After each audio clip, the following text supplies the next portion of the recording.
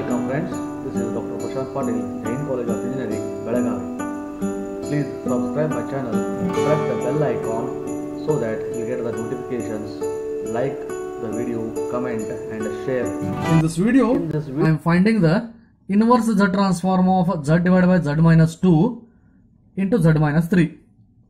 As you observe, the denominator is linear factors Z minus 2 and Z minus 3. I am using the formula inverse Z transform of Z divided by Z minus A is given by A raised to n. This formula I am going to use. Therefore, numerator should be contained Z here. Therefore, let me consider this one as capital U of Z is equal to Z divided by Z minus 2 into Z minus 3. As I want a numerator in the Z form, let me shift this to the divided by. Therefore, U of Z divided by Z equal to 1 divided by Z minus 2 into Z minus 3. Because I want Z in the numerator, that's why I have shifted to the Z here. Now its linear factors I will find out using the partial fraction. Okay, that is, consider, I can write this one as A divided by Z minus 2 plus B divided by Z minus 3. Therefore, I am taking LCM and simplifying this one. I will get A into Z minus 3 plus B into Z minus 2 whole divided by Z minus 2 into Z minus 3. Therefore, 1 is equal to A into Z minus 3 plus B into Z minus 2.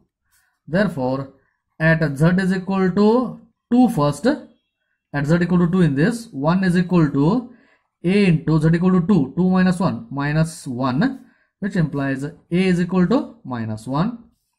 And at Z is equal to 3, if I am using at Z equal to 3, 1 equal to 3 minus 3 will become 0 plus B into 3 minus 1, 1, which implies B is equal to 1.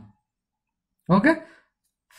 Therefore, substituting this A equal to and B equal to in here, therefore, U of Z divided by Z is equal to A divided by Z minus 2. A is minus 1. Minus 1 divided by Z minus 2 plus B. B is 1. 1 divided by Z minus 3. Now I will shift this Z to the other side. Therefore, U of Z is equal to minus Z divided by Z minus 2 plus Z divided by Z minus 3. Multiplying that by Z, I will get like this. Because of standard formula, I want Z divided by Z minus 1. Therefore, now applying inverse Z transform on both sides. Applying inverse Z transform on both sides, that is inverse Z transform of capital U of Z. Okay, that is nothing but inverse Z transform of Z divided by Z minus 2 into Z minus 3 is nothing but minus inverse Z transform of Z divided by Z minus 2 plus inverse Z transform of Z divided by Z minus 3. Now using that formula, I can write it as minus 2 to the power n. A is nothing but 2 here, and here A is nothing but 3 plus 3 to the power n is the inverse Z transform of Z divided by Z minus 2 into Z minus 3.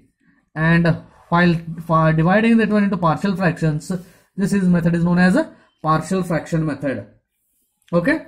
Now, in my next video, I am going to solve some more similar type of examples in my next video. But numerator should be in the standard form like that I am going to keep. If you not yet subscribed my channel, please subscribe my channel. Don't forget to hit the bell icon so that you will get the notifications of my next videos. Like this video, comment and also share this video. Thank you friends.